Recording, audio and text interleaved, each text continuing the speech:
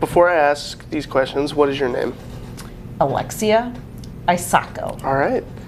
How long have you been a teacher at Oakdale High School? Since it opened. I was going to say, at Oakdale, I've been here since it opened.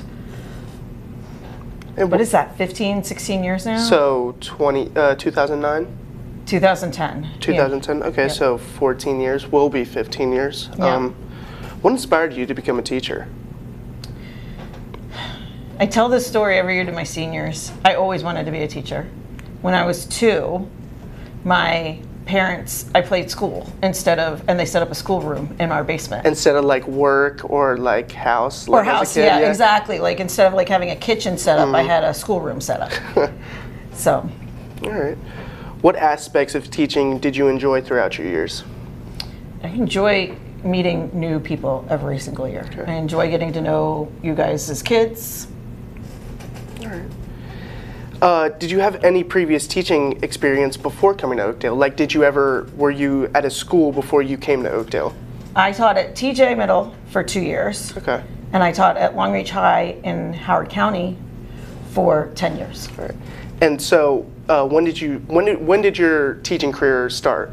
Right out of college. All right. If you weren't a teacher, what other careers would you be interested in? Probably journalism. Okay. Writing, something along those lines. Yeah. So, since you were the journalism teacher, so were you the journalism teacher right out, like once Oakdale was built, were you the journalism teacher? No, right? I did not start the program. Okay. Do you know what year it started though? It started right when it opened, yes. Do you know who the teacher was before It's that? actually our new library specialist, Ms. Mills. Okay. She started here as an English teacher with us, and she was the journalism teacher then, right. and then got her MLS to become a librarian. All right. I did not know that. How do you feel when you found out you weren't going to be teaching journalism anymore? So after last year, we heard that a lot of English teachers were being, let go or? Accessed. Yep, so you found out that you had to teach English full-time. How did it feel that you wouldn't be teaching journalism anymore?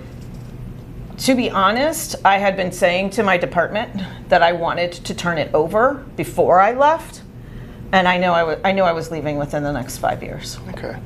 Does it suck though? It does. It does. It hurts. It's sad, but I hope that Mr. Corpora takes it into a new direction. I think journalism too was already heading in a new direction that I was not completely on board with because of age and experience and knowledge. I just wasn't prepared for. But so you have definitely like the Oakdale Post wouldn't be what it is without you. So all that you've done for journalism has been amazing. But do you think Corpora can take it even farther? I think he could. Especially with all of the broadcasting that he could do. So especially helping definitely. Kids that want to go into sports broadcasting or news reporting. Exactly. So, yeah. Are there any moments throughout your teaching career that stuck out to you, especially during teaching journalism?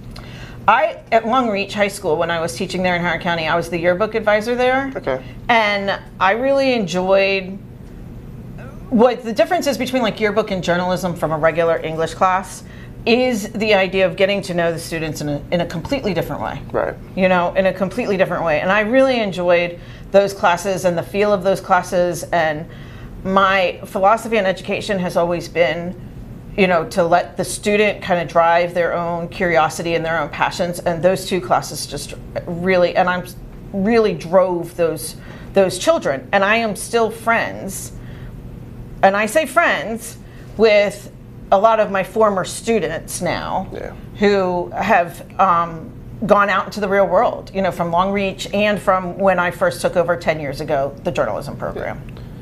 And do you think for Corpora, should we bring in Oakdale people that have done journalism? Like I remember last year you brought in Rianne, Nick could have came in at a time. Do you think we should do that as well? Oh yeah, definitely try to use the resources at your disposal. Even if he doesn't know former Oakdale students who do that, if he knows anybody who's out there doing any sort of kind of marketing like you talked about, or social media or anything like that, if he knows anybody doing any of that kind of stuff, I think it would be helpful for you guys to kind of see the real world implications of this class. Right. Well, that's all the questions we have. Thank you so much. All right.